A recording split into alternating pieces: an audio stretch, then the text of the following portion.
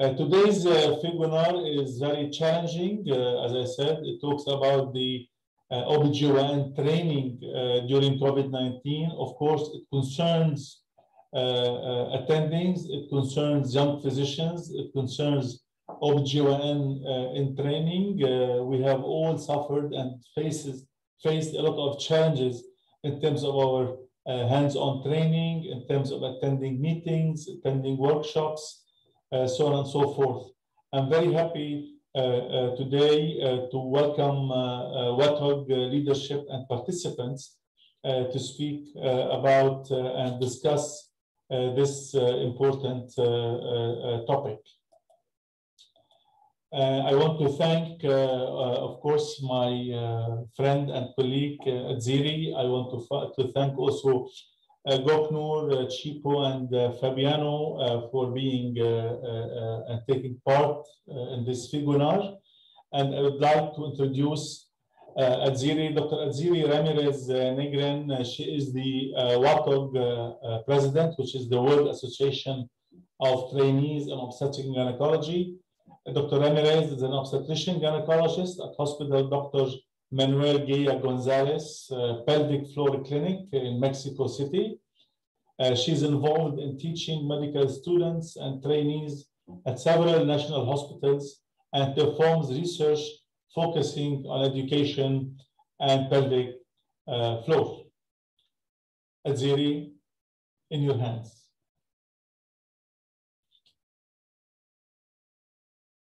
Thank you very much, Professor Faysal. Thank you very much for the very nice introduction that you gave to our organization. I will talk just a little bit about the WATOG for those of you who don't know it. The WATOG is the World Association of Trainees in Obstetrics and Gynecology, and our mission is to promote the foundation and the sustainment of OBGYN trainee associations at a national and regional level. We potentiate the involvement of OBGYN trainees at global issues, meaning about reproductive healthcare, the mother, fetus, and newborn, but also women's healthcare in general.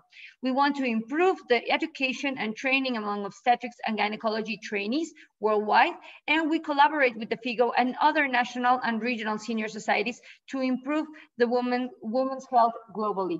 So this survey that we did and that now the results will be presented by my colleagues is a very important survey that took place during the COVID pandemic. And it was very interesting because we were invited by somebody who is super enthusiastic, who is Professor Goknur, and she will present to us the European findings. But let me present to you all of today's speakers. Professor Chipo Gwanzura, she's an obstetrician and gynecologist at the University of Zimbabwe College of Health Sciences and partnering to a group of hospitals in Harare, Zimbabwe. She's also a fellow at Fogarty UCGHI Local, and she's the current vice president of the WATOG. She's an early career researcher whose career goal is to contribute to finding solutions to reduce the burden of maternal mortality and mortality in Zimbabwe, Sub-Saharan Africa, and globally. And this year she is assessing the effectiveness of tranexamic acid in preventing postpartum hemorrhage following cesarean section. Professor Goknur Topcu, she is an obstetrics and gynecology specialist in the Turkish Ministry of Health. She's also a specialist in Rize Kakar State Hospital in Turkish Trainees in Obstetrics and Gynecology Board President. She is the president of the European Network of Trainees in Obstetrics and Gynecology, the ANTOG. She's also part of our Executive Committee of Europe. She's the European Board and College of Obstetrics and Gynecology Standing Committee of Training and Assessment member, and she's an advanced soft skill trainer. Professor Fabiano Elisei is a representative of Latin America and Brazil for WATOG. He's also a professor of medicine and coordinator of the residency of OBGYN in Universidad São Caetano do Sul and coordinator of obstetrics at Hospital Maternidade Interlagos. So thank you very much to all of our speakers for being here with us. We are very happy to be with you, and we are very happy to all the attendees that are today here with us. So we will start with Dr. Goknur Topcu, who will be presenting about the results of the survey in Europe. Thank you very much, and welcome, Dr. Goknur. Thank you, Atziri, for such a great introduction. And I'd like to welcome all of the attendees to our webinar today. So I'm going to start with the education during the COVID-19 pandemic in Europe. Again, this is Goknur Topcu from Turkey. I'm the current president of European Network of Trainees in Obstetrics and Gynecology. I'd like to start by introducing you what is NTOG. NTOG represents trainees and young specialists in Europe. It's a non-governmental, independent, and non-profit association that was formed in 1997. And we collaborate closely together with EPCOG, that stands for European Board and College of Obstetrics and Gynecology. Our core objectives are international working, harmonizing and improvement of quality of training, and representing trainees and young specialists all over Europe. At the moment, we have 35 member countries, as you can see the list, and only countries with national training associations can be presented in NTOG. This is our current executive, then me as a president, Agnieszka Horala from Poland as our Secretary General, Haja Katak from UK as our treasurer, Manuel Henriquez from Portugal as our member, and Ferry Bokhorst from Netherlands as our member. Coming to activities, one of our most exciting activity is the NTOG exchange that we do every year in a different NTOG member country. 2 trainees from all member countries come together for a 3-day hospital exchange, followed by a scientific meeting and NTOG council. And even years is jointly together with the EPCOG Congress. And this year, the NTOG exchange will take place in Greece, followed by the EPCOG Congress. And next year, NTOG exchange will be in Norway. We collaborate very closely together with these associations, as you can see. As I mentioned, European Board and College of Obstetrics and Gynecology, EPCOG, is the association that we collaborate very closely together with. And as I mentioned, this year, EPCOG Congress will take place in Greece. And also, FIGO Congress, I would like to mention and thank again to the FIGO Association for involving us in the Congress. And it will be in October 2021 that will take place virtually. As Atziri mentioned, NTOG is a part of WATOG. We represent Europe in the World Association of Trainees in Obstetrics and Gynecology. And other than that, we work together very closely with ISIOG, with European Perinatal Medicine Association, with Pediatric and Adolescent Gynecology in Europe, and Sexual Health and Contraception in Europe. Other NTOG activities include one-to-one exchange, short-term fellowships, multi-center research, where trainees can do research all together in Europe, supporting national associations in their projects, and we're working together with EPCOG in health inequalities projects. Coming to today's webinars, we do surveys in NTOG, and one of the surveys that we did with the start of the pandemic last year is the influence of the COVID-19 outbreak on European trainees in obstetrics and gynecology. It's a survey to evaluate the impact of training in obstetrics and gynecology in Europe. So COVID-19 in Europe, by the end of May this year, 169 million people reported to test positive for COVID-19. And in the EU, by the end of May, 32 million cases have been reported positive and 713 deaths were reported. COVID-19 pandemic not only affected our personal life, but also our professional life.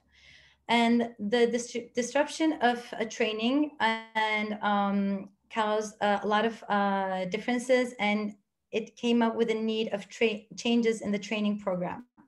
So we did our survey to explore the challenges that our trainees are facing during the pandemic. And our aims were to investigate how the pandemic affected training across Europe and how we can learn from the strategies that were implemented. So we did a cross-sectional explorative survey using online questionnaire that was made of 40 questions. And we subdivided this questionnaire into 4 subjects. Part 1 was the workload. Part 2 was the specialist training aspects in obstetrics and gynecology. Part 3 was health and safety of trainees. And part 4 was women's health. Coming to translations, our major original version of questionnaire was in English, but it was also translated to Turkish. And a third version was created for WATOG, World Association of Trainees in Obstetrics and Gynecology, which was additionally translated to Spanish. However, the data collected in Spanish and Turkish was not used in the report that we've done in Europe. And then after doing the data analysis, I'm going to introduce you our report.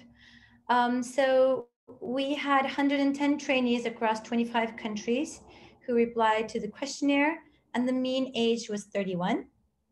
So looking at the year of training, 14 trainees were in their first year, 22 in their second, 16 in the third, 17 in the fourth, 18 in the fifth, and 11 in the sixth year. And 6 other trainees reported to be in either 6th, 7th, and 8th year.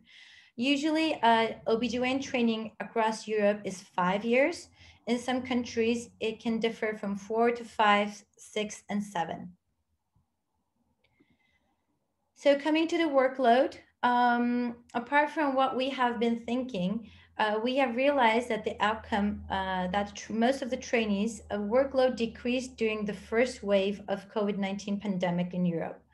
Our trainees replied that saying they had 60% said that they worked less hours than usual, and 68% thought the hospital-related workload decreased. But 9% of our trainees reported that they had an increase in their working hours. And some trainees reported that even though the hospital and patient-related workload decreased, but overall workload felt increased because of the stress factors that they were facing during the pandemic.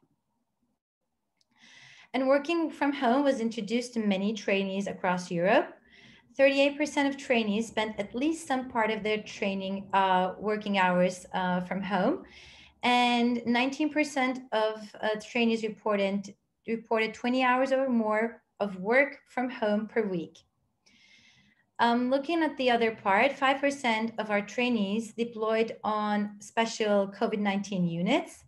And a trainee from UK said that they were completely redeployed in an intensive care unit during the pandemic. We also asked about the resting hours, if they had enough time to rest during this pandemic, and 52% reported that they had adequate time to rest while they're at work. And 76% reported they had enough time to rest after work. But looking at other side, 22% were expected to be on standby continuously for 24 hours a day and 7 days a week for unscheduled duties, including on calls. Due to this reason, we believe 9% of our trainees felt they were overworking and 10% felt burnt out. As I mentioned, some trainees had to be on standby 24/7. And 29% of these trainees said that during the COVID-19 outbreak, it was causing them a lack of time to rest, to be able to be available for 24/7, and the perception of being overworked or burnt out was felt. And looking at the hospitals, they clearly had different strategies to deal with the workload and the pandemic, and not at all times adhering to the accepted working time directives, which is the European Working Time Directive that we focus on across Europe. And we also asked how the training was going to our trainees, and 95% said that their training was affected and mostly negatively. So in 21% of cases, training was interrupted. There was decrease in educational activities, decrease in number of patients, and decrease in the possibilities of acquired surgical skills. We asked how much decrease they were facing, and 63% reported that they had a decrease up to 75%, and 15% said they saw the patient contacts decrease even more than 75%. So here, to an answer of our question, do you have sufficient exposure to outpatient clinic patients to meet the targets of your training program? As we can see, 54% said that it was insufficient, and 23 trainees said that their training was paused. Another question was if what changed with respect to the amount of surgeries that you can perform, and if it meets the current goals of your training program. And around 60% said only elective surgeries decreased, but up to 70% said number of surgeries decreased in total. And as you can see again, up to 70% of trainees said that they're not meeting their goals and surgery is insufficient. Only around 6% of trainees said they're meeting their surgery goals as usual. 60% of trainees expressed their concerns about reaching the goals of their OBGYN specialist training program. And we saw that these results were independent from the stage of their training. Some of the worries were related to uncertainty about their future of their training. And it seemed that, as I mentioned, duration of the training was not related, and which year they were in was not related. But it could influence the degree of their concern. So trainees with shorter training programs, such as for 4 years, commented more often that they're expecting not to be able to fill the gap that was created by COVID-19 pandemic. Especially in Estonia, it was the worries were big because trainees in all specialties have already been told that the duration of their 4-year training will not be extended. So here you can see the bars about the first on top left, concerns about reaching the goals of OBGYN training due to the pandemic per year of training. As you can see, in the 7 years or more, all trainees had concerns of not meeting their goals in their training. And bottom right, you can see the figure on concerns about reaching the goals of OBGYN specialist training due to the pandemic related to the total duration of training, which is 4, 5, 6, 7 years or more. As you can see that a higher amount of concerns were seen in trainees that were having 4 years of training in total. So we asked if our trainees were able to express their concerns to the head of the department or their trainers, and 67% said that they were able to do so or already had done it. And 58% of these trainees already made arrangements on how to repair the shortcomings of their abilities and meeting their program that was caused by the pandemic. And 39% said that they arranged to reassess what they missed and create a future plan. Few trainees commented that they were afraid discussing these issues. And some of the trainees also said that discussing would not bring any effect on their training. We also think that such an extraordinary situation can also provide gains in training opportunities. And we asked our trainees if they were able to identify, and 30 said they were not able to, and 6 of our trainees said they had extra time to study or do scientific work. So specific competencies gained because of the pandemic was 25% of trainees said they learned organization skills, such as crisis management, creation of guidelines and protocols, and generally organization of healthcare. And they also said that actively being involved in hospital crisis management, having a seat in the local outbreak management team or other related hospital committees were also gained for them. Here you can see the training opportunities experienced by our trainees. And as I mentioned, 30 of trainees, they couldn't find any, but up to 25%, they had improvement in their organization skills and other fields of medicine, science, and studying. Some trainees also gain experience in teleconsultation and conferencing, and also flexibility and creativity. So some of the comments that we received from our trainees, they said they gained knowledge on their national healthcare systems. And when they were sent to other departments, they learned a lot in other fields of medicine, such as internal medicine, intensive care, or about managing pulmonary unstable patients. 9% said they had a better understanding of hygiene, transmission of infectious disease, and personal protective measures, improved skills such as flexibility, creativity, and efficiency. And as I already mentioned, they also gained and experienced a new way of triage by telehealth, teleconferencing, and working from home. They also mentioned that these were positive outcomes, according to them, that was gained by the pandemic. So coming to health and safety, we asked how they perceive their health and safety during the pandemic. And social distancing was common to all our trainees across Europe. Only 9% of trainees said it was possible to keep social distance at all times during the hospital.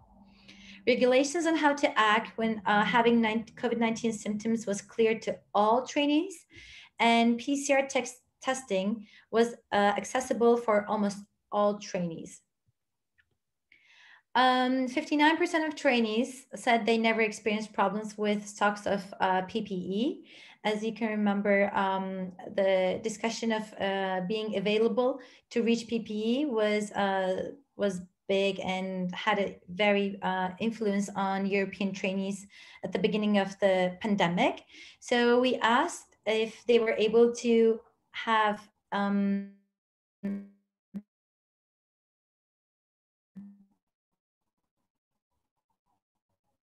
it was related to working with the COVID-19 patients or at all times during the hospital.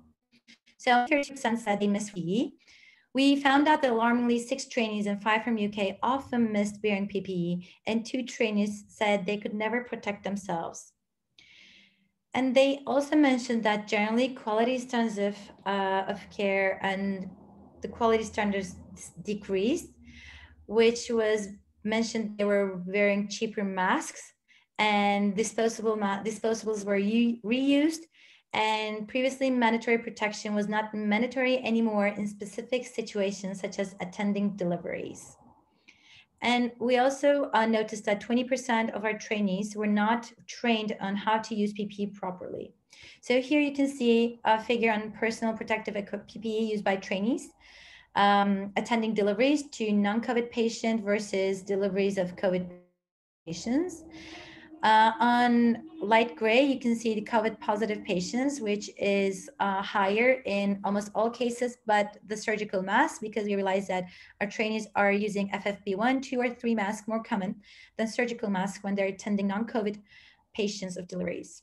So we asked about headwear, protective glasses, face shield, masks, gloves, sterile gloves, aprons, and rubber boots. 50% are trainees. They said that they did not receive any training on treating COVID positive patients. On a 10-point scale, we asked how they felt about the preparedness, safety, and health. On the right, you can see the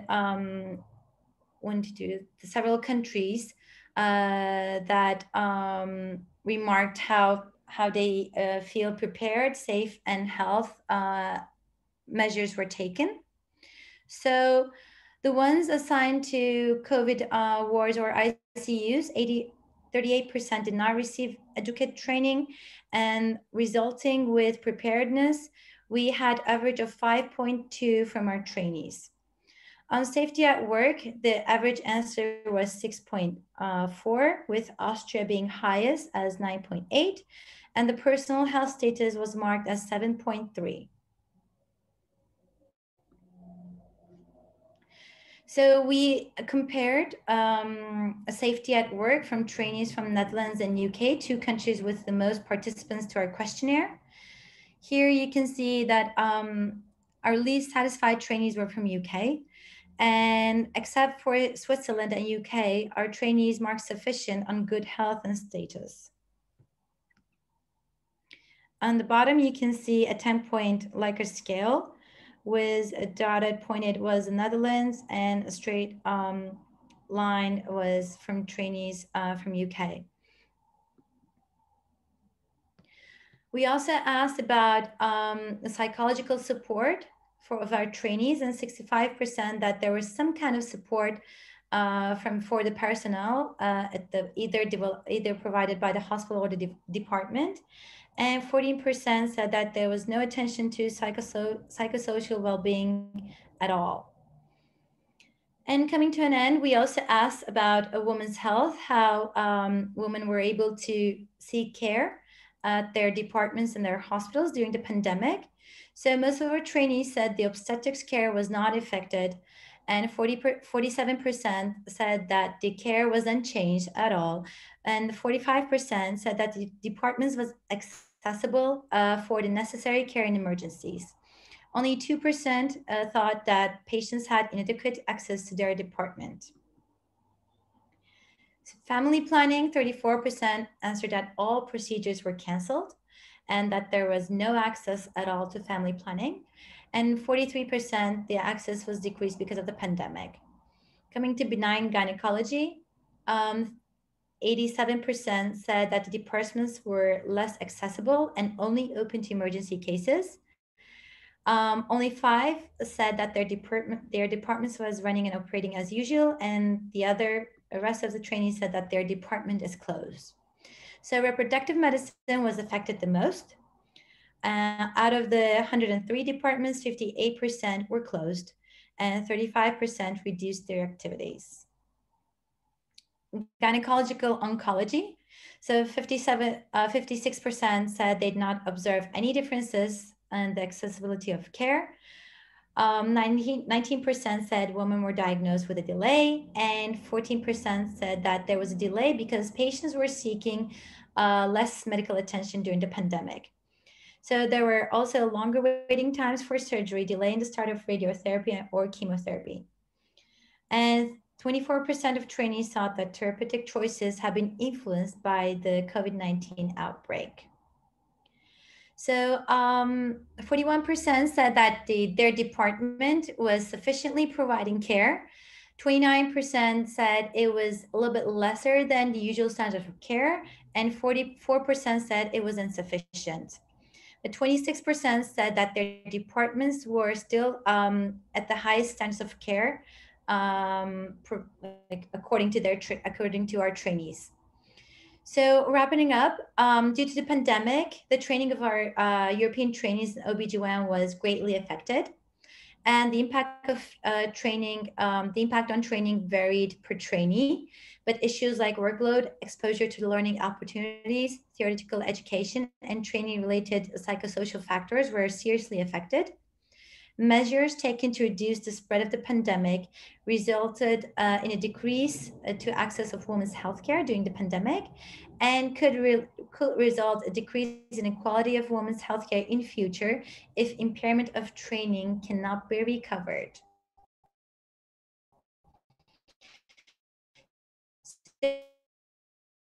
So we have that all should be able to result of the pandemic.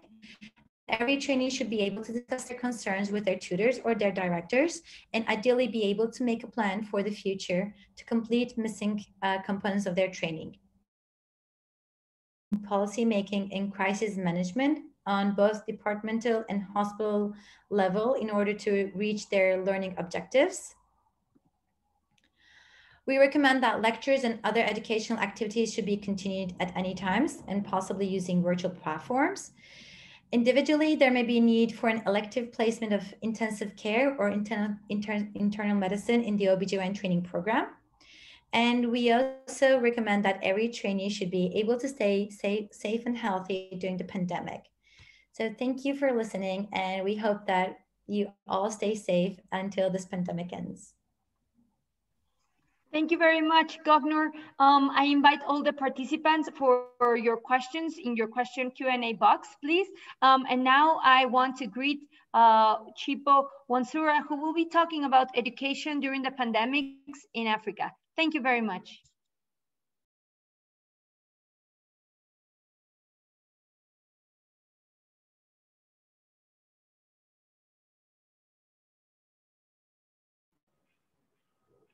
Thank you for the kind introduction, Atziri, and thank you to Goknur for the presentation that makes mine a bit more simpler. So I'm going to be talking about the results of the survey, pretty much the same one that was launched by WATOG in Europe, but the results within Africa. So I'm going to stop sharing. Francesca, can you please share your slides? Yes. Yeah. So next slide.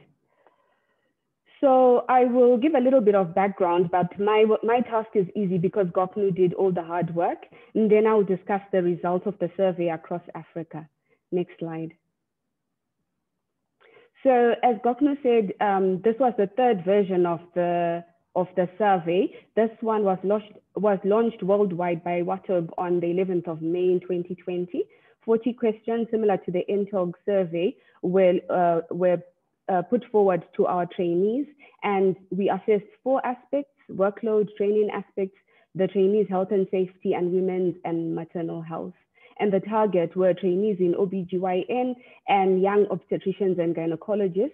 As you know, the WATOG caters for trainees from their first year of training to 10 years from the year that they began training. So our cohort included trainees within the actual training programs and young consultants in obstetrics and gynecology. Next slide. So we had a low uptake within Africa, only 43 participants, the majority being trainees and 9 being young obstetrician gynecologists, and the average age was 34 across the total cohort. Next slide. In terms of distribution, most of the trainees were in their 3rd or 4th year of training. So this is splitting out the young obstetricians and gynecologists. Next slide. And in terms of location, we had feedback from trainees in Nigeria, in Burkina Faso, Kenya, the Republic of South Africa, Sudan, Zambia, and Zimbabwe, where I'm from. Next slide. Among the young obstetricians and gynecologists who responded, as I said, there were 9 of them and distributed across the countries. We asked them how long their training had been. The longest training program was in Egypt for 9 years, and the average was 4 years across the 4 countries listed there. Next slide. So we asked pretty much the same questions that were launched within the NTOG survey. We asked them about their workload in comparison with their regular workload. If you look at to your extreme left at the trainee graph, the number of hours worked had decreased.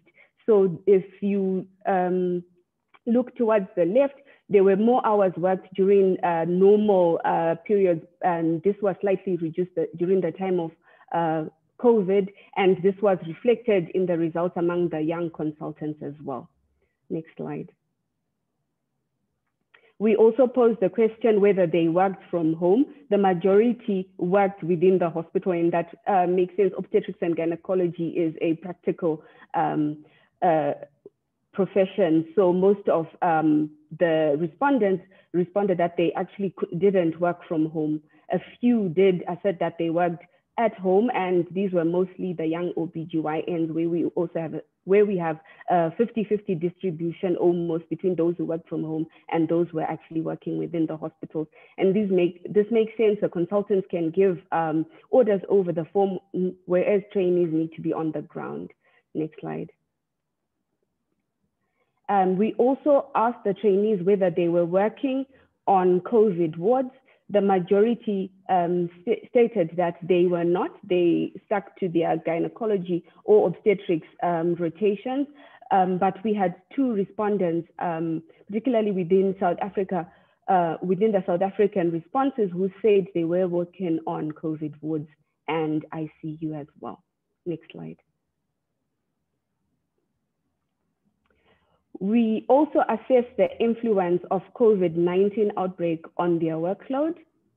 So if you look at the blue on the pie chart, that's the majority, 44%. So there was a decrease in workload due to the COVID-19 pandemic, but 26% of the respondents actually said that there was an increase in the workload. 2% stated that their hospitals were functioning in emergency mode, and 28% said the workload was unchanged. Next slide. So we also asked them about whether they were getting time to rest, sort of trying to assess their stress levels and whether they were coping. The majority of the respondents said they were able to get time out to take a lunch break, to have restroom breaks, and to have time for a short coffee break. If you are looking at the extreme right at the percentages, but we did have about 16% admitting to being overworked, 33% actually feeling burnt out during the COVID-19 pandemic. May you please move to the next slide? We also asked them what the effects on their specialist training were that had been brought about by this pandemic. And by and large, these were negative sentiments. There was a disruption to programs or rotations throughout their gynecology rotations. In most institutions, academic or morning staff meetings stopped. And in our training, these are an important component where you actually discuss clinical cases and then you discuss the theoretical aspect of it and, you know, thrash out an unusual scenario. So these had stopped. So we had a gap in our training. COVID also restricted access of patients to hospitals, therefore decreased patient numbers are seen. As I said, this is a practical specialty and you learn more by being exposed to more patients. So this affected training negatively. For a couple, it resulted in delayed examinations because there was no one-on-one contact with patients. There was a delay in the academic year. It put trainees under pressure, and as I said, less practical training. Early on within the pandemic, for instance, it was stated that laparoscopic procedures were aerosol producing procedures. So these were actually stopped initially at our local hospital. I mean, only as people learned lessons on how to deal with the anesthesia and to reduce the aerosol production and where adequate PPE were these slowly reintroduced. But this had a negative impact on training for some trainees. And there was more virtual training, and this was novel and new. Now we are attending webinars and conferences online. Next slide, please. So when we asked about whether there was a change in respect to the number of OBGYN patients seen, the majority said there was a 25% decrease to a 25% increase. So there was almost a normal distribution. To the extreme right stated that there was a more than 75% increase in patients seen, which is good for exposure, and 2 said more than a 75% decrease in patients seen, which impacted negatively on their training. Next slide, please. So we asked whether they had sufficient outpatient clinic exposure to patients, and 42% said yes, 42% however said no, and this affected their training negatively. Next slide, please. We also posed the question whether there was a change in the amount of surgeries done, and 62% said the number of surgeries they were doing had decreased. So this is a negative impact on this practical profession. Next slide, please. We asked them whether they were worried, and 58% said rightly so, they were worried about their training given all these negative impacts that I've mentioned. Next slide. So we asked if there were shortcomings in their training, whether they were able to express their concerns to their professor or head of department. And to our relief, at least the majority were able to express their concerns to their professor or head of department, and they were able to work out how they would adjust their program. But 5 did say no, they were not able to express their sentiments. This by and large is quite negative. 6 said they didn't know. Next slide, please. We asked them whether arrangements had been made if there were shortcomings, and a large number said no arrangements had been made so far. So if you're looking at the number 8 on your screen, and some stated that they're going to review after the pandemic the areas that they would have messed up and come up with a plan to resolve these issues. 6 responded that their training had been paused or extended. And two stated that COVID-19 care had been added to their curriculum. And I said some trainees had been pulled to work in COVID-19 wards. So there was a temporary shift of focus of their training to other areas. Next slide, please. So we also asked them whether time spent during this pandemic would count towards their OBGYN training. The majority said yes, and 6 stated no. 1 that their academic year had been extended, and a few were not sure. Next slide, please. We asked them also whether there was a national strategy to fight COVID-19. By and large, all the countries had a strategy to fight COVID-19. The majority had a partial lockdown, not complete. 10 had a total lockdown. 2 only had a partial lockdown, which had changed to social distancing, and 9 responded that there was only social distancing. Next slide, please. We asked whether it was possible to maintain social distancing within their hospitals. 60%, which was the majority, stated that yes, but this wasn't possible when they were examining or treating patients within the labor ward, for instance, or within the operating room. Next slide, please. We also asked them which COVID-19 guideline their hospitals were following. By and large, the majority stated that they were following national guidelines. Next slide, please. We asked them whether there were sufficient PPE stocks. Unfortunately, the majority said no. Sometimes the personal protective equipment is missing.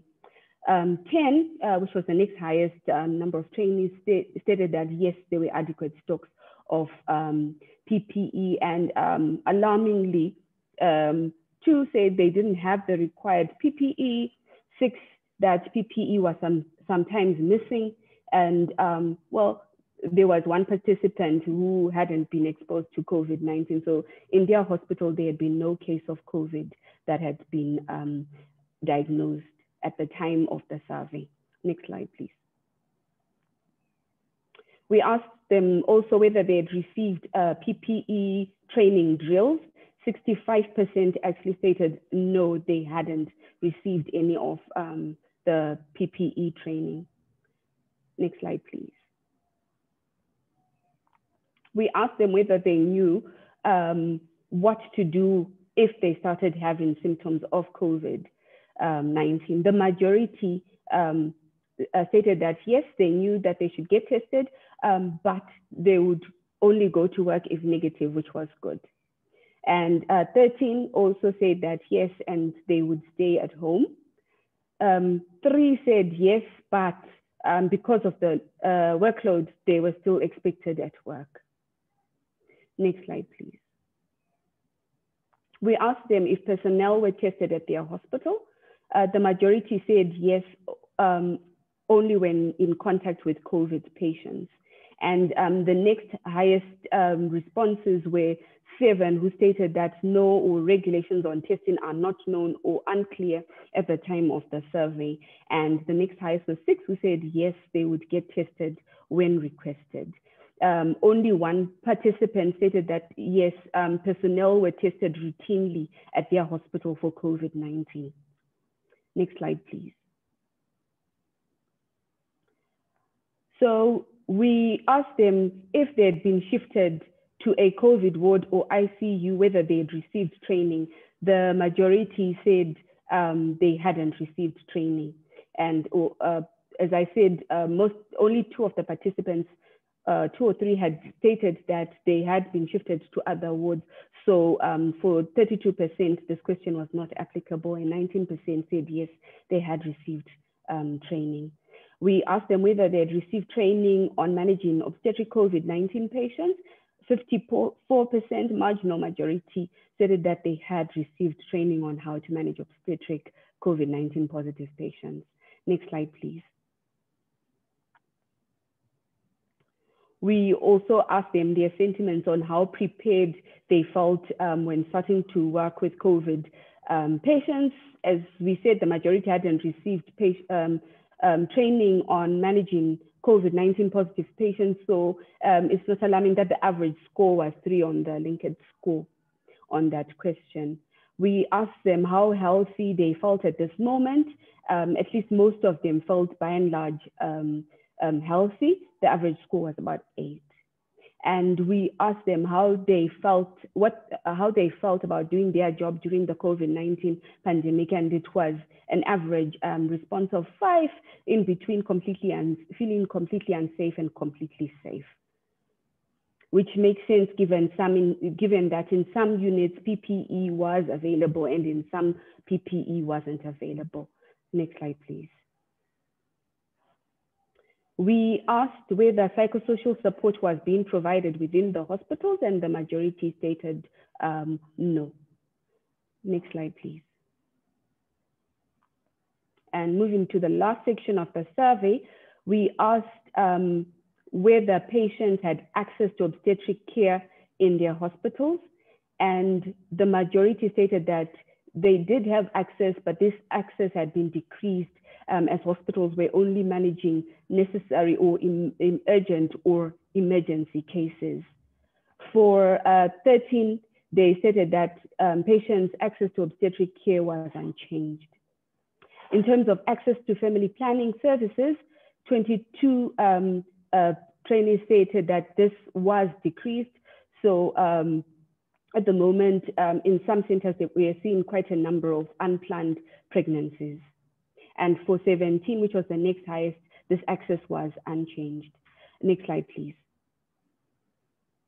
We also asked about access to abortion care, and the majority, so 20 at the bottom, stated that medically indicated abortion care was still provided, followed by responses of 18, who said surgical abortions were being performed, and 18 where access to abortion care was unchanged.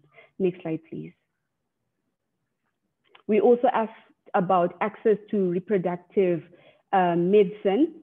So this had decreased in the majority of cases. As I stated, most of the hospitals were attending to emergencies. So getting IVF treatment is for the patient an emergency, but not necessarily per the national strategy.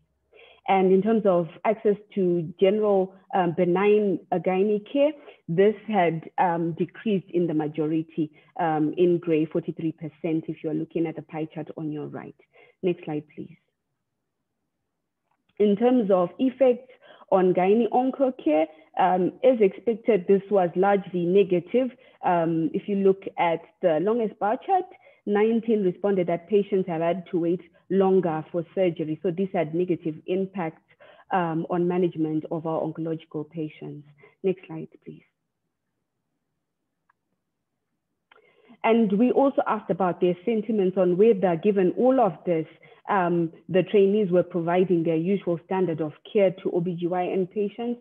And there was an equal response between yes and no. So no, standard was less than usual. If you look at the blue, 36%, and yes for the 36% in gray, they where trainees were saying they were providing their usual standard of care despite the pandemic. Next slide, please. And that brings to the end my presentation of the Africa results. Goknur's discussion pretty much covers the sentiments that were raised within the responses to the survey. I'll hand back over to you, Atziri. Thank you. Thank you very much, Chipo, for a brilliant presentation. It was very interesting. I also want to invite all the participants, please, to add any questions to the Q&A box, and we will be gladly answering those at the end of the talks. So now I want to present Dr. Fabiano Serra. He will be presenting the topic, Education During the Pandemics in Latin America. Thank you very much. Thank you very much, everyone. It's a pleasure to be here. I'm very glad with the invitation. I'm going to share my screen with you.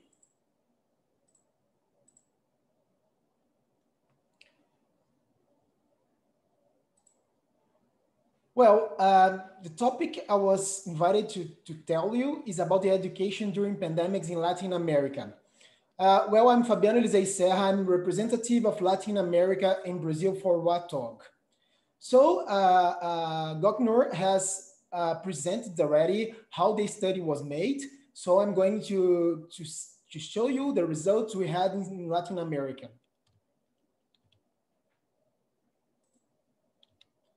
First of all, I just want to show you where Latin America is the whole continent under the United States. So it begins on Mexico and goes to the south of America. And just to show the differences between the countries, among the countries, we can see the most language spoken here in Latin America is Spanish, followed by Portuguese, but we have also French and English spoken countries. So because of that, we did Google Forms in English, Portuguese, and Spanish. So the WATOG COVID-19 survey was made, and we had like 152 responses from Latin America, from May to from the last year to May this year. From the responders, most of them were from 24 years old to 29 years old. Most of them, 83%, were trainees and were in the beginning of the residency. So they were in the first 4 years of the training. About the countries, as you can see, most of the answers were from Mexico, Brazil, but we had a lot of answers from Dominican Republic and Colombia as well. When they were asked about the workload per week, we can see the difference from the workload during pandemics and workload before pandemics. As you can see, the curve were decreasing after pandemics, during pandemics. So they had a workload bigger than after pandemics. When we asked about the workload at the hospital, 50% said it was decreased, 14% said it was unchanged, and only 36% said it was increased.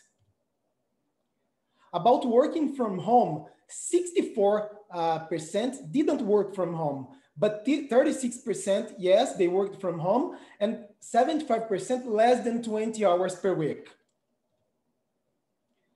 About working at COVID units or ICUs, few trainees did work at COVID units.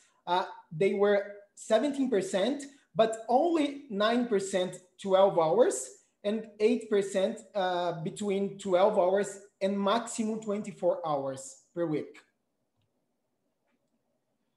When they were asked about their routine about resting, we could see they had time for restroom breaks at work whenever they needed for 65%. This was a multiple choice questionnaire, so they could answer the many alternatives they wanted.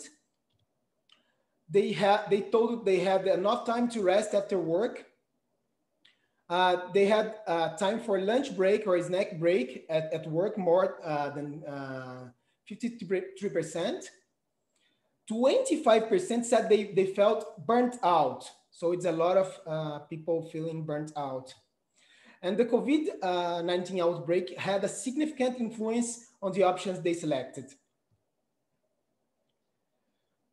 When the analysis was on the effects of on OBGYN specialist training, when asked about the number of patients attended, 48% said it was decreased, and 32% said it was increased. 20% was almost unchanged.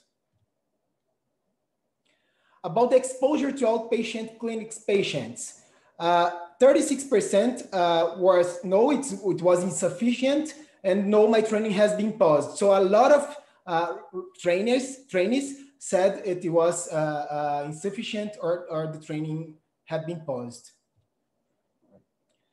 When they were asked about the surgeries, 54% said the amount of surgeries decreased, 50% said the amount in elective surgeries decreased, but emergency surgeries stayed the same. They felt they were not meeting their goals because they were not performing enough surgeries for 48%. And they told us the situation causes lag in the development of surgical skills for 48% as well. About if they were concerned about the OBGYN specialist training, 77% said it was yes, they were concerned. And if they had discussed this concern with the professor or supervisor, 62% said yes, it was discussed. And about the arrangements to solve those problems, no arrangements were made so far for 36%. Training was paused and or the duration of the training would be extended for 24%. 24% would review with the professor after the COVID-19 outbreak what they missed and then make a plan how to solve the shortcomings. And COVID-19 care was added to many training programs as a new target for 17%. About the learnings, the gains, they could answer whatever they wanted. So we had many different answers, and most common were knowledge in internal medicine, that's very common with my colleagues as well. About the home classes, how to learn from home. They answered they had, like nowadays, expertise in pandemics, with the sentiment of resilience, how to use well the individual protection equipment, the IPE, and about the health and safety and the national strategy taken for fight against COVID-19. We can see 67% had like a partial lockdown, like schools, bars, restaurants closed, allowed to go outside, but plus social distancing. And 23% had total lockdown. About the social distance inside hospital, they told yes, they could have like social distance inside hospital, but not when examining, treating a patient or in their operation room. The measures taken by hospital to keep social distance, the answers were diversified, but we had the 76% told us that there were no students anymore or less students. The maximum amount of visitors to the patients were reduced. The personnel were reduced as well, and they started working from home if possible. And they started putting marks on the floor to keep the social distance. About the guideline followed by the hospital, most of them, 46%, were using national guideline and 16% the local guideline.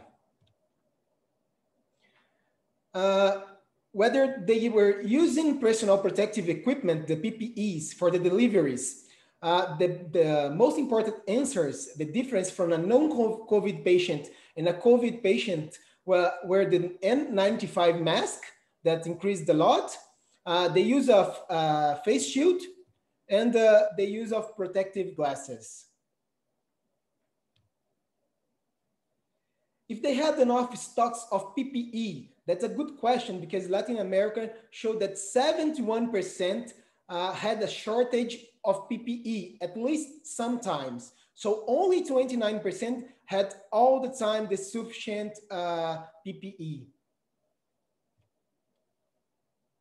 If they were trained to how to use the PPE, most of them, 51% said no, they were not trained for using them. And only 28% were trained with 21% were trained with hands-on training. If they were trained when shifted to a COVID ward or ICU, as you can see, 38% said no, they were not trained. only 16% said yes, and 46% answered that they didn't, they haven't shifted to a COVID ward or ICU. Whether they were trained to deal with obstetrics COVID patient, 58% said no as well. So we see the training was not very good in Latin America for deal with those patients.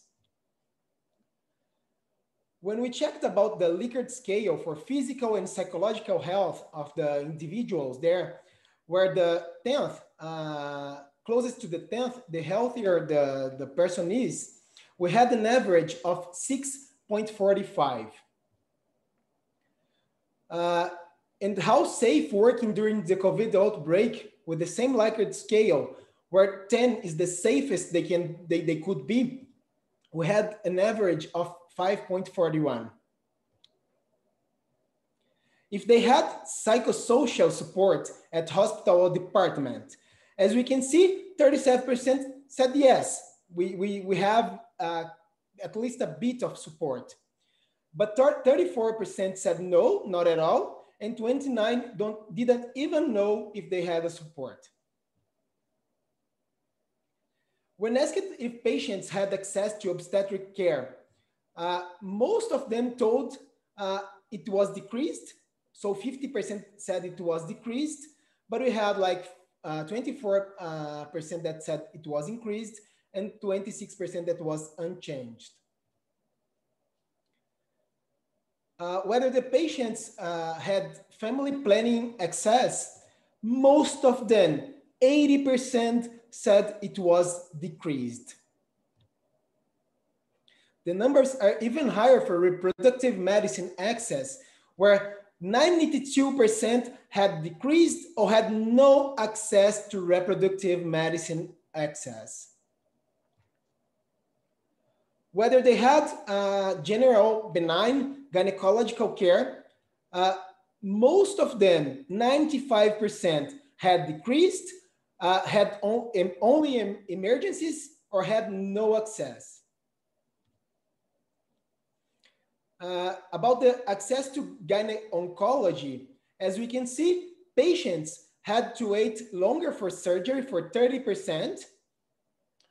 For 26%, therapeutic choices were influenced by the COVID-19 outbreak, and treatment plans were different because of the situation.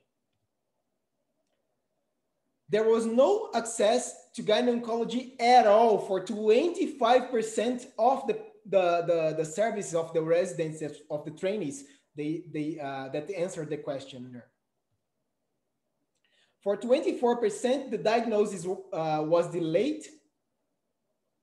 So we see it's an important issue for gynecology as well in Latin America. When asked if they were happy, if they could still provide the usual standard of care to their OBGYN patients, most of them said yes, they could still provide the standard care, but 40% said no. It's an important number as well.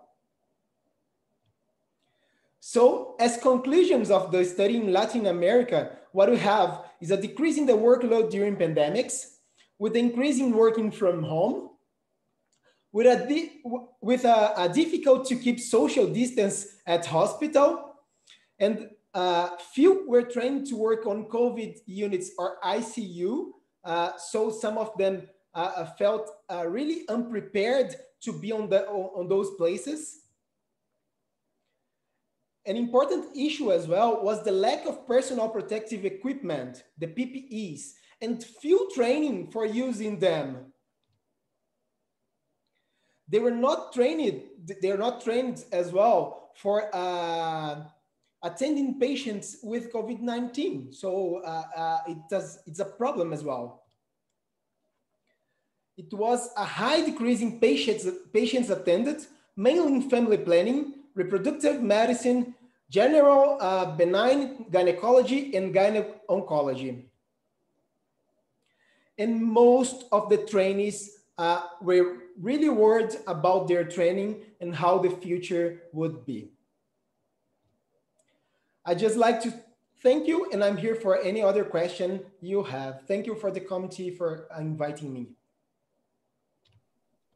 Thank you very much, Professor Fabiano Serra, and thank you very much to all of our panelists who did an excellent job in presenting the statistics regarding this very interesting survey. And we do have a couple of questions, so I would ask all our panelists to please switch on their camera.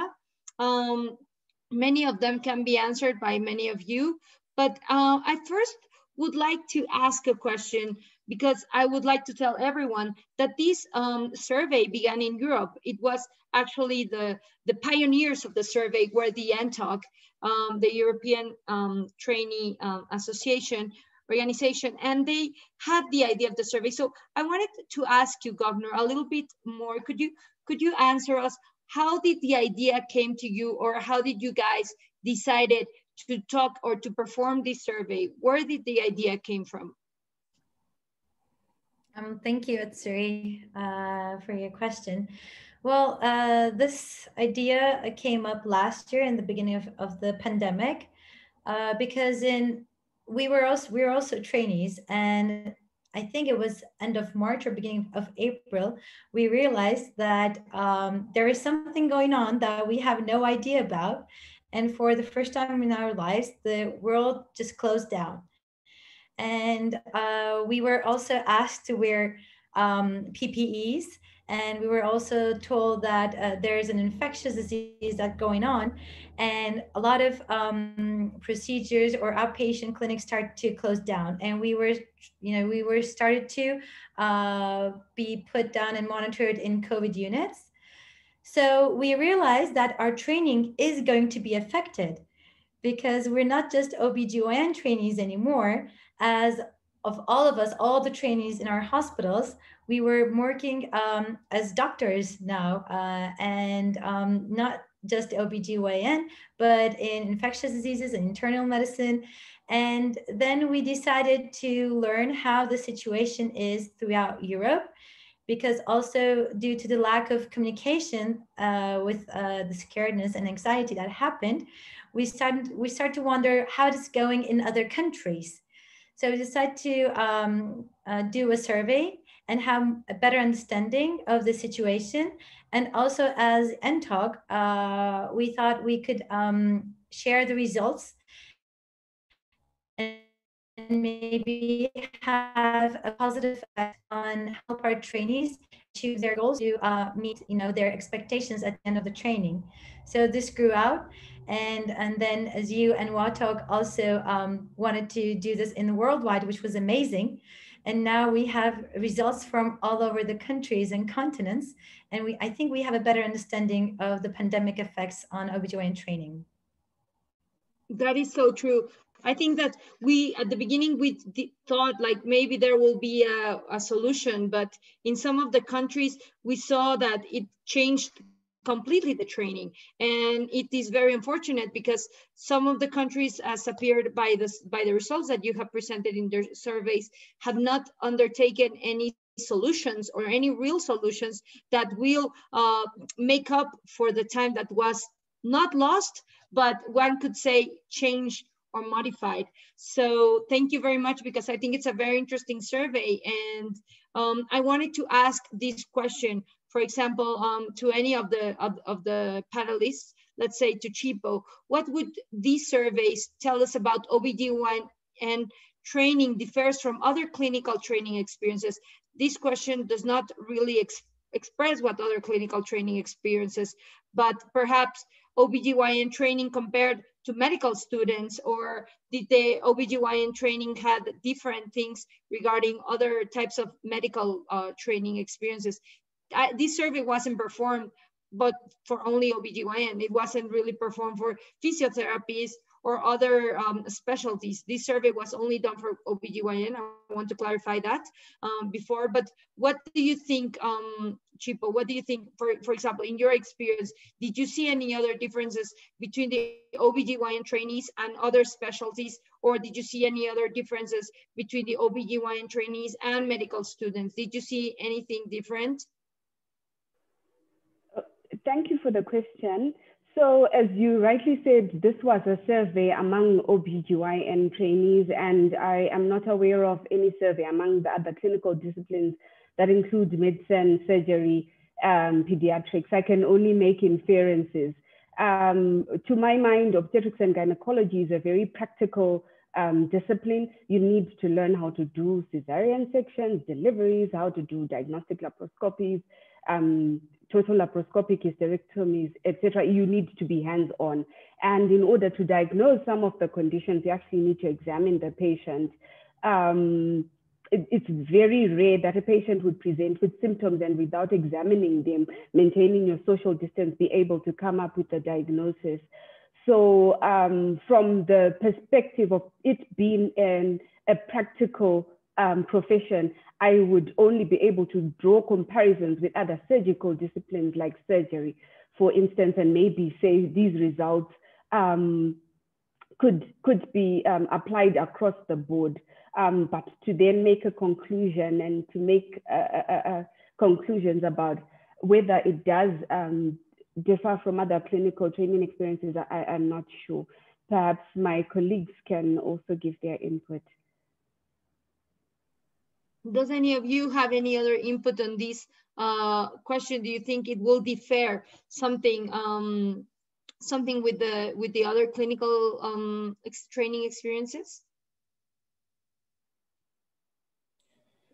Well, I think the training for OBGYN had a lower impact when compared to clinical things. For example, people that had only ambulatory things to see patients, out clinic patients, so they don't have surgeries. So their trainees, their training was even worse, I think.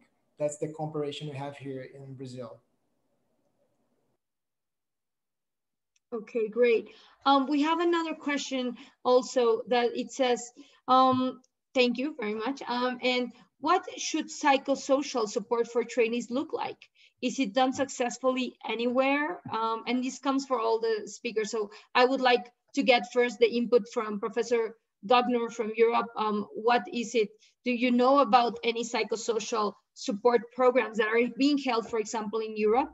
And are they done successfully? Thank you for the question. And I'd like to mention in some departments, there were psychologists who were trainees could able to go and talk to. As we already mentioned, the stress factor during the pandemic has affected trainees a lot. Some of the trainees also mentioned in the comments that even though workload decreased, but the stress factor made them feel like their workload had increased. So I think it is important to have psychological support, especially for stress management. And not only our professional lives, but also in our personal lives, we need to have some support during the pandemic and stressful times, I believe. And I think it is a crucial support that all of us needed during the pandemic. I personally can say I had enough support from my department. But for other departments, I can't specifically say if they were enough or not. But as our trainee said, they had psychological support and they were happy about it. Great, thank you very much. How about in Africa, Chipo? Were you aware of any programs for psychosocial support? I found that to be an interesting question because personally, I didn't have access. Interesting, Goknur, that you actually have psychologists on standby. I think it's an aspect that is neglected, maybe in some of our training facilities. I cannot speak for the rest of Africa, but definitely I know I don't have a standby psychologist for our department. We do have access to mentors whom we can meet and discuss these issues with. But as you know, COVID-19 affected everyone. And so pretty much everyone will be having some form of post-traumatic stress disorder after it all and during the time. So I think it's an important point raised. it's something that we probably need to be very deliberate about when we are coming up with our training programs to ensure that we are providing the trainee with support. I know our labor wards, our training is actually quite hectic. During our calls, we deal with so many patients, but to say that there is a formal method of support, it's not there. There's peer-to-peer support where you're speaking to your colleagues, but other than that, there's no formal program where I am training. Thank you very much, Chipo. It sounds unfortunate, but I think that it does vary even among the same country inside different places, where let's say one hospital to another hospital, and not only among the countries, but and among the regions that we're presenting. But yeah, unfortunately, we had some questions that explored this when we asked, do you feel burnout? And unfortunately, we saw that there were a lot of trainees that did feel burnout. So Fabiano, could you give us a little bit of the insight of what happened in Latin America? Do you know about any support programs that were held to support trainees? Well, not exactly a support program. I couldn't see that.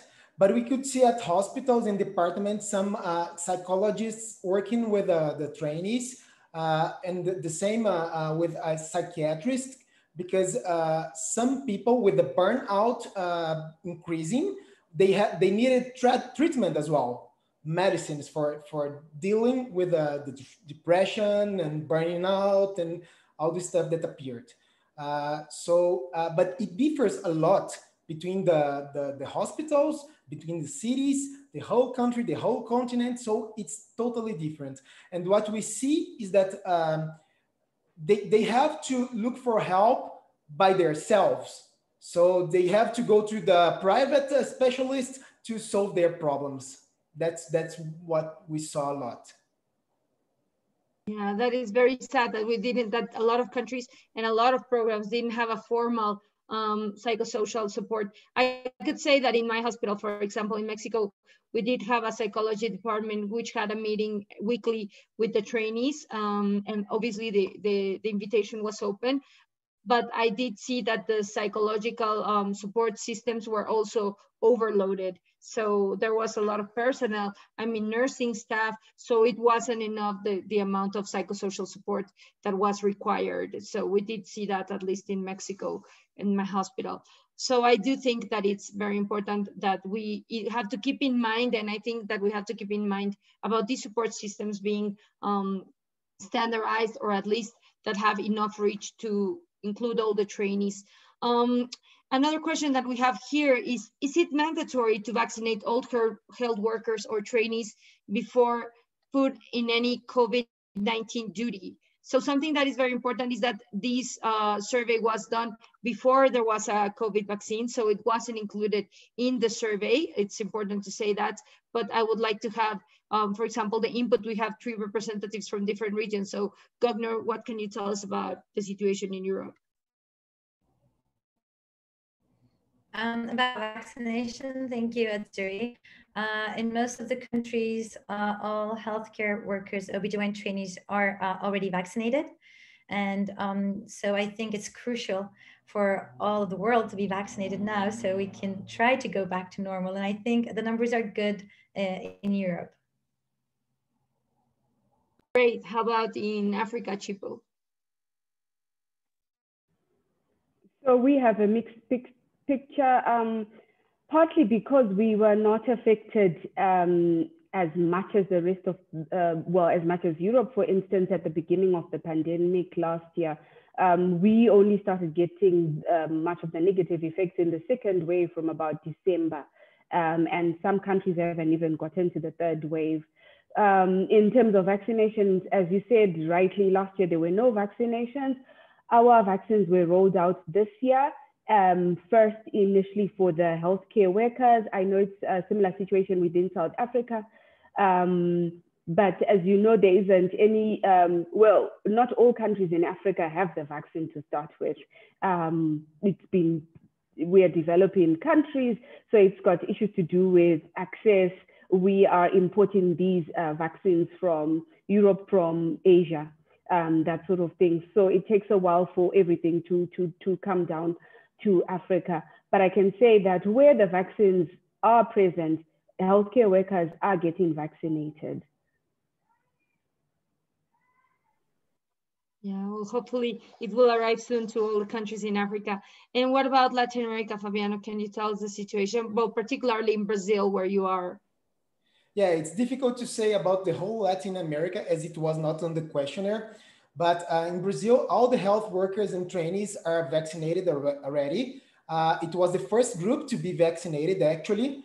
So as soon as the vaccination started here in Brazil, it started with the health workers and the trainees.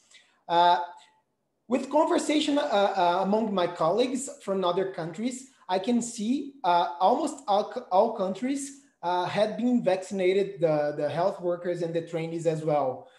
Some of them had a delay on starting the vaccination, but nowadays I think everyone is vaccinated already. Great.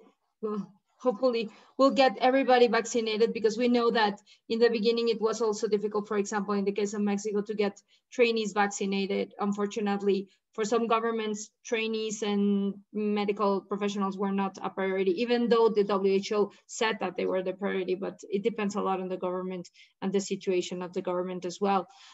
We have another question from the audience. It says, I am from Bangladesh, same condition here. We really need some, well, it's more like a commentary. We really need some solutions for our trainees and interns. And actually there's a question here, Professor Faysal, I will put you on the spot here. What are the specific recommendations by FIGO to overcome the situation? Do you have a comment on that? Thank you very much. I think the amazing participants have covered a lot of things, and the survey was amazing. I want everybody to know that as FIGO, with like 2 million probably gynecologists all over the world, we are all under this pandemic and we're facing a lot of challenge. Well, as far as FIGO is concerned, we have started the educational component over the past year. We had more than 34, 35 FIGOnars by now, reaching thousands and thousands of colleagues. We are producing frequently statements, guidelines, practice bulletins, advice, and all our webinars and FIGOnars are practice-oriented. This is going to be very difficult. We have also a specific recommendation to certain programs. As Fabiano said, and the others, it will be very possible for non-hands-on, but when it comes to hands-on experiences, of course, many of the surgeries, many of the what we call cold surgeries had been postponed. Even in the earlier days, we have no idea about closed circuits, about aerosol transmission, and so on and so forth. It's going to be very difficult. We have to rely so much on telehealth and on tele-educational activities. And hopefully things will get better with the vaccination, and it will ease, and we'll go back to our training and capacity building and skill building. And FIGO will be, as always, leading on this, and happy to have any suggestions or any feedback to interfere anywhere in the global regions of FIGO. Thanks. Thank you very much. I would ask every participant, every of the panelists, to give just less than 1 minute, one statement. What would be the last idea that you guys want everyone in this group to keep in mind? Goknur? Thank you, everyone, once again, and thank you to all participants. I really hope that this pandemic had some positive effects on us. And at the end, I hope to see everyone who wants more training can do so and meet their requirements. And I hope that all the trainees in OBGYN to stay safe. Thank you. Great. Chipo? Thank you, everyone, for attending the webinar. I think that by and large, some of the sentiments were quite negative in terms of how COVID-19 affected our training. But I think that what we should take away is at least we've identified the deficiencies and areas that we need to work on. COVID-19 has taught us to have conferences virtually. So it's just making us rethink all our strategies for training and everything to do with our lives. So I think that's my key takeaway. Let's pull on the positives. Thank you very much, Fabiano. Well, I just want to say that don't be afraid of talking to the supervisor and professor about your training program, because this is the only way you can find solutions for being well prepared for your future. So be hopeful and be vaccinated. So I think everything's going to be all right in the future soon. On my behalf, I want to thank you all for your participation and all the panelists for your brilliant presentations. And I want to thank FIGO for the opportunity for exposing this survey that hopefully will soon be published. And we are very grateful for everyone to be here. Thank you, Professor Faysal, for the invitation. And I leave you for the conclusion. Thank you. Thank you very much, everybody. And thank you for the collaboration. It is a great honor and pleasure for FIGO to have you. And I think we have learned a lot from the survey. I would encourage everybody to stay tuned to our webinars and to stay tuned to all the telehealth and teleeducation. This is going to be part of our future, going to be part of the training, and there is a lot to learn. And as Fabiano said, don't be afraid. Everything can be made up of, and imagine yourself now in another track, on another page. We're all learning, and we are all benefiting, and I think it's gonna show up in the future. Stay tuned with FIGO and with WATOG. Stay safe, and thank you very much, everybody.